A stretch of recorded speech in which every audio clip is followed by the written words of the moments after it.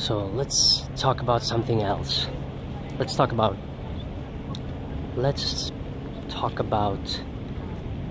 procrastination. How to stop procrastinating.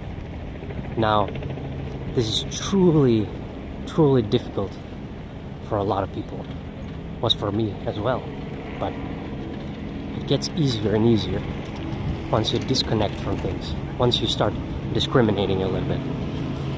You can't be everywhere, and you shouldn't listen to everything all the time. You should discriminate whatever you read, blogs, books, anything intellectual, anything entertaining, actually entertainment. If you want to be highly successful, you need to cut out basically all your entertainment and just work, focus on work. This helicopter is after me, by the way. Now, I'm telling you, now, how to stop? Well, you simply need to act. You simply have to act right now, and you know what you have to do. Like everything else, you instinctively know whatever you have to do. And by the way, listen to the previous video, because there I speak of why the diet starts to, once you go to the ancestral diet, you start listening to your instincts again. So go head back to that, just listen to that. But here we'll speak of procrastination and how to stop it, and how to, you don't even have to do it gradually, but perhaps you should in the beginning.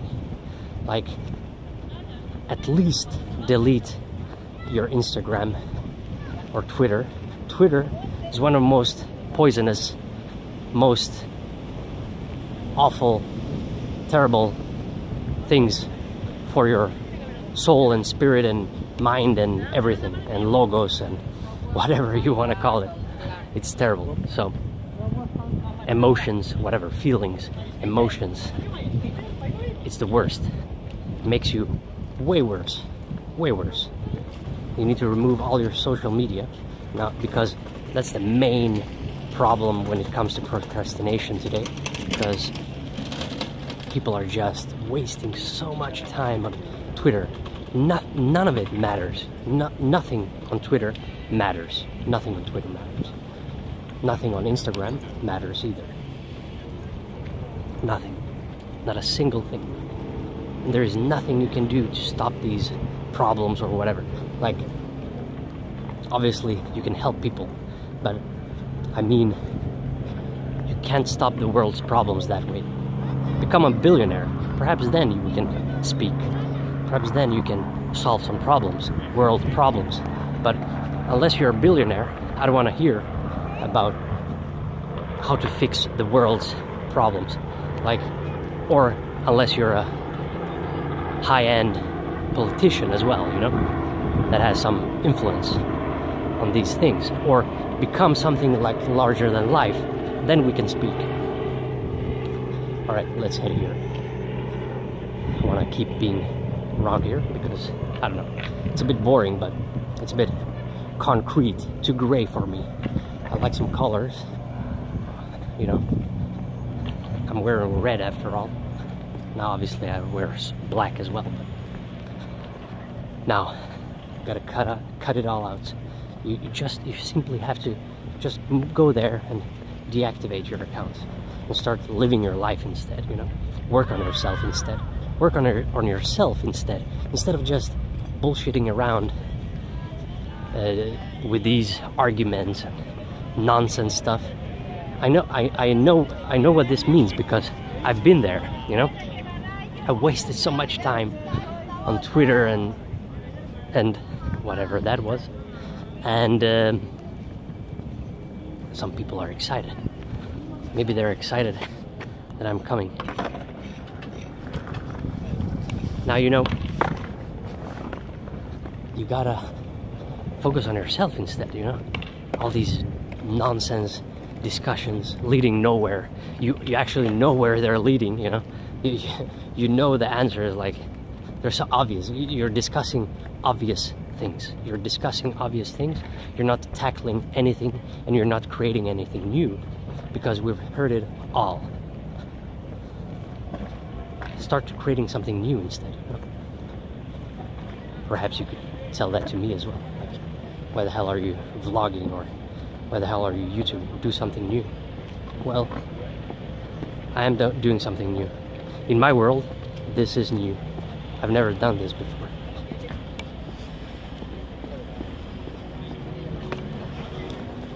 This is challenging for me. I love to challenge myself. That's what I love to do. And when I've mastered it, and I feel done, perhaps I can invent something new on this platform, but we'll see. It would be great, but what do I have to do? Like, swim or something? Climb the Sagrada Familia, maybe. Now,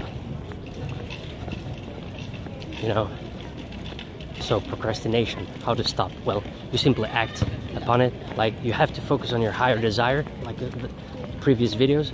You have to focus on your higher desire, because otherwise you're just gonna start procrastinating. It's so easy to just pick up the phone and go to Twitter or YouTube or Facebook or Instagram or Snapchat or whatever you want to use, or like to use, or love to use, or are, more importantly, addicted to.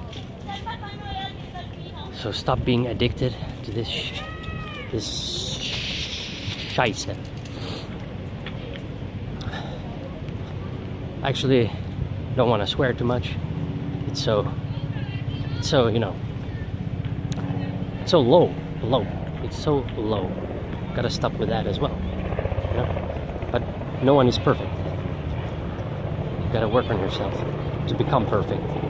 Well, perfect doesn't exist. Perfection is quite overrated. But at least have an ideal, a goal, a purpose. Not an ideal. You shouldn't be idealistic. Be realistic, truly realistic. Not just pessimistic or nihilistic. Or too optimistic. Be neutral to reality, but accept reality, you know? So, I can't see myself here, but doesn't matter. It's about here. Alright, so you stop, you immediately stop, you cut out, at least cut out the worst one. The one you know you're most addicted to, or the most poisonous for you. That would be probably Twitter. And leave politics. Just leave politics. It's just, you know, a waste of time. Unless you want to become a politician. Otherwise, it's a waste of time for you. You get hung up and you get frustrated and angry for nothing. Or at least create a community or movement or something.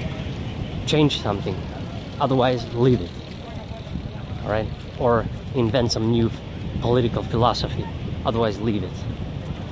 That's in your interest. But now,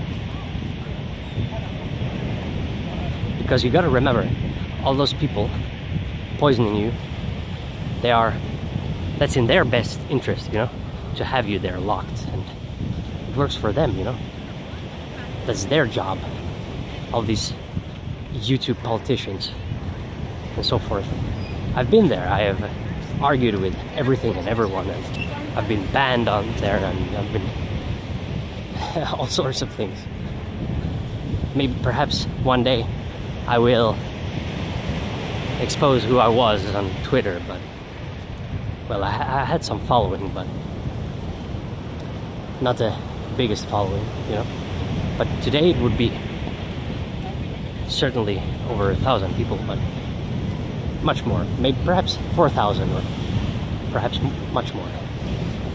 But I realized how bad it was for me, because I didn't finish whatever I wanted to finish, you know, my book, my work, my, you know, stuff, and work on myself.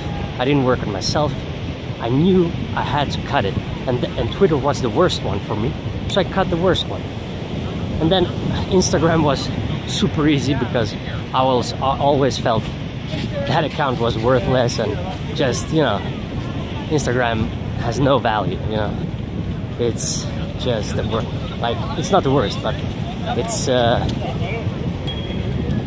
in some sense perhaps it is one of the worst. Oh my god, there's a naked guy there, old man, totally naked. Beautiful view, beautiful view. Now that's the spirit. Now that's the spirit. Alright, so what were we talking about? The old man with his dick out distracted me. Alright, so gotta stop procrastinating and start working. And even if you don't know what you're supposed to work with, just work with yourself, because no one else is going to care for you. Love yourself first, and then you can start loving everything else. But everything starts with the self, and then you move outwards, you know. So I'm gonna delve deeper into that perhaps soon, explaining my whole philosophy, core philosophy, like focusing on the core and stuff. Your essence, your core, whatever you want to call it. I think of the core. That's why I like minimalism, because I get to the core. It's a pretty easy way to get to the core. And while you stop procrastinating, you get to the core because you remove stuff that's not you. You start discriminating, you start removing things, you start distancing yourself from things that you are not. And that's going to make you clearer, that's going to make everything much clearer. It's going to, you know, you're gonna notice it immediately. I promise you, you're gonna notice it immediately. And so, to repeat another thing, the exercise, for those who like to be intellectual, to repeat, do this for at least 1 month.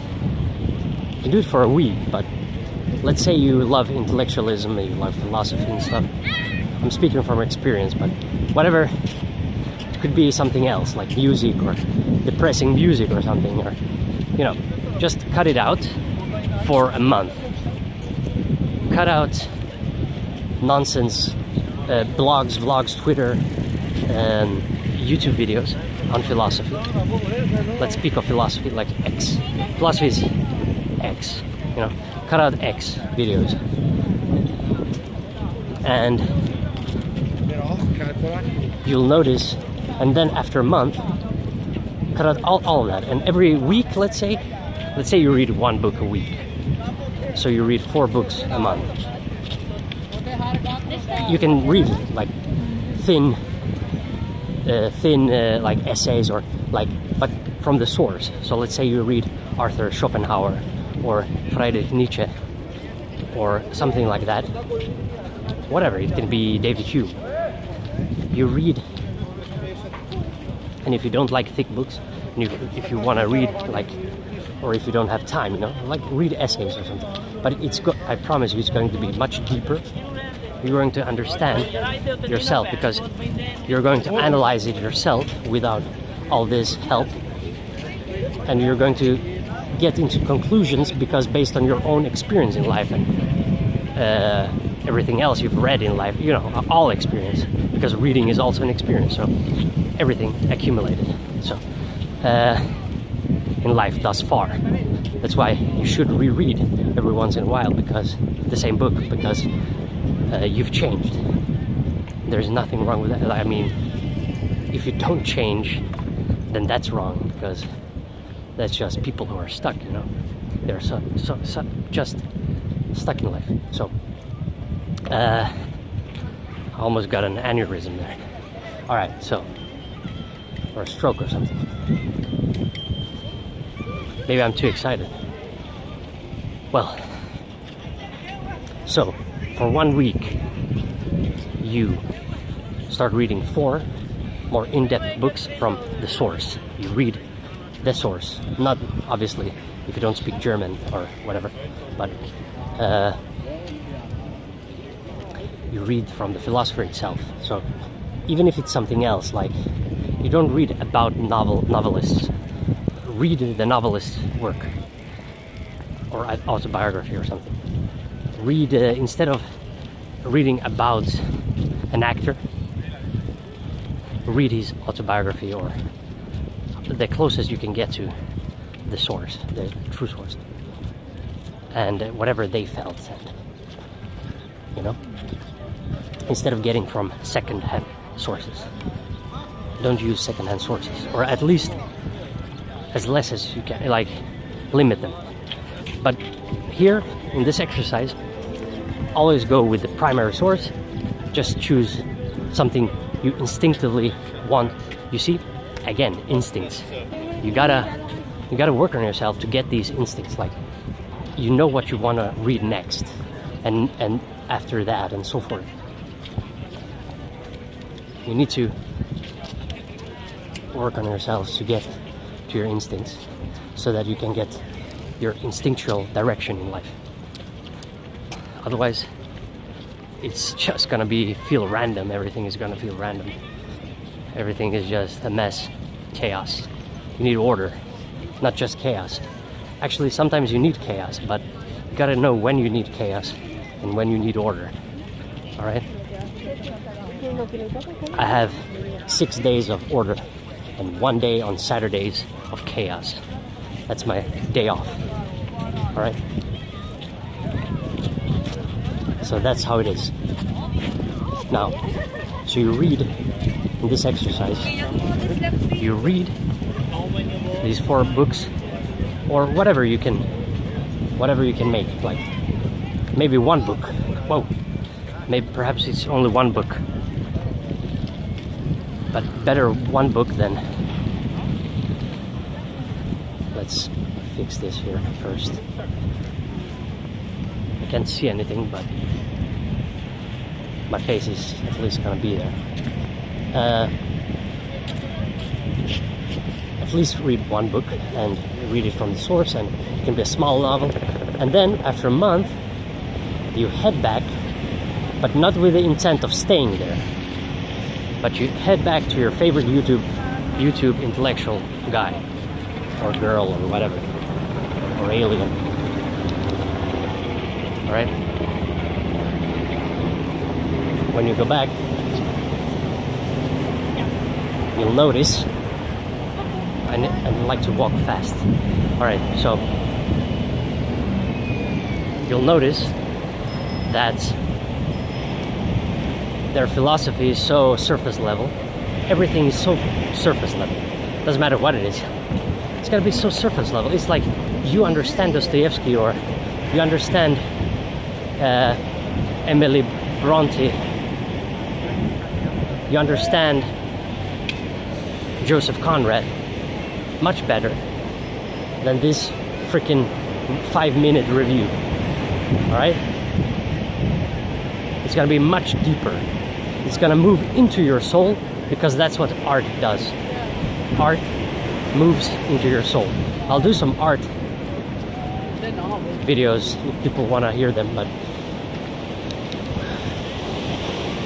if people want to hear them, I'll do something on art and meaning. But art is important. Art is super important. I'm actually feeling, almost spiritual here when I speak of it. It is truly spiritual. Art is spiritual. That's why we need it. But it has to be true. Now, you'll head back to that old. Do not head back to the old procrastination, but just check YouTube. Just check these blogs or Twitter or whatever. Or actually, don't check Twitter ever. But go head back to those intellectuals you like, and then notice how petty, how small it is. Like, perhaps not his own philosophy, but it's well, maybe even that. But just realize how small it is. How much better the primary source is. How much better how much more you'll understand and how much more you'll be able to discuss with people instead of just surface level discussions that lead nowhere from one subject to another. Instead of delving deeper into a subject, people increasingly, more and more, and increasingly, it's like they just talk to talk instead of having a purpose when they speak. Don't just talk don't just talk just to speak. Have a purpose behind it, you know? Okay, I've got to stop saying you know as well. I'm noticing my own faults, which is good, I think. You gotta work on yourself all the time. So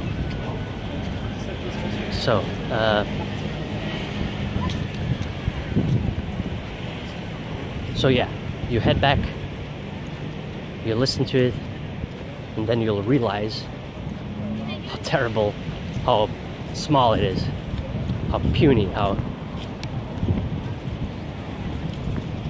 little they have to say, you know? Like, I said it, you know, again. Alright, so you'll notice how they have nothing to say. These people have nothing to say. All these public intellectuals, all these even thought leaders, everyone is wrong. Steve Jobs was right when he said all these people have their own, now I'm paraphrasing, but Steve Jobs said something like, all these people out there, they have their idea of what life is, what the definition is, what it means, what to do, and so forth. But the greats, they always break these mainstream patterns. And he realized this, I think. And not only that, but he followed his instinct instead of following what everyone said. Everyone said learning calligraphy would be useless, and instead it was super important. And aesthetics was super important for him. Art was important for him, basically. So, not any art, whatever he loved. He loved minimalism. Now I understand that because I love minimalism as well. Now, you know, so gotta cut everything out. And this dog here inspired me of one thing. Like, I see people, speaking of procrastination and stuff, like adding things to your life. Stop adding all these dogs and cats and stuff to your life. If you're alone, just go out and speak to someone. Speak to a human being instead. Now, okay, so you went back and you saw how puny it was and you never want to return again. That's the conclusion you'll want, and you'll certainly get there. So you'll realize, and you'll simply stop. You'll stop and start reading things you love and what you need and whatever you need for your work or something, or research, but you're gonna get the primary sources, books and so forth. And the best books. Search for the best book, don't search for don't search for any book on the matter, on the subject. Search for the best book about this or that. Obviously there is no best book, but still search for it, like the best, what people consider the best. Then you delve into those, but you gotta select, and you gotta see who the author is, or so it's legit and worth your time. Alright, so rather read a book than procrastinate on YouTube and Twitter and social media in general. Just doing that is much better, you know, to just read a book.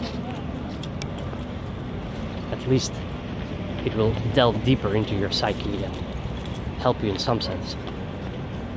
It will help you grow in some sense. Twitter will never help you grow. It will just poison your mind. Trust me. I've been there, and many people have as well. And I think a lot of people can relate to that. But when you feel done, just cut it out. When you feel like okay, I've exhausted this platform, I know what I have to do, I have to cut it out, and I'll never come back. And I'll work on myself instead. I will grow something new, I will build something instead, create something, I will use my brain instead. And that's it. That is it. You'll feel much more fulfilled, much more satisfied in life. And you just have to act on it. You can't, I'm gonna do tomorrow. You can't just keep extending it, delaying it. Do not delay your destiny. Just cut it and create your new self and work on yourself. Don't be afraid of change. All these people are afraid of change. Don't be afraid of change. Do something you've never done before. So stop procrastinating, head out and do something that you've never done before. Whatever inspires you when you're outside, do that and see what happens. Like run naked or something. See if people will see you.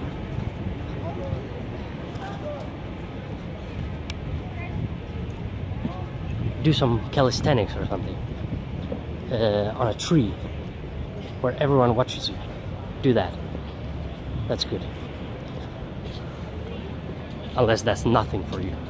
You gotta do something more extreme. Or maybe not extreme. I mean, you should be careful, but you should do something that's unusual for you. Challenge yourself and do that. And when you're mastered that, move to the next thing. Movement, change, movement, as Heraclitus said. That is who we are. We're a movement. Now I'm back, like in the previous videos. Yes. Alright, so greetings from Barcelona. And if you have troubles with it, you can shoot me an email. Email is down below. We'll set something up. If we're a match, and we'll clear up your life. We'll make it suitable for you, so it works for you. But you gotta be willing to change as well and truly act upon all these higher desires of yours. Otherwise, you'll be stuck in all this procrastination. Nothing will get done, nothing will get built, and you'll be unsatisfied with your life. Don't be stuck forever, because that would be a tragedy, truly. Alright, see you tomorrow.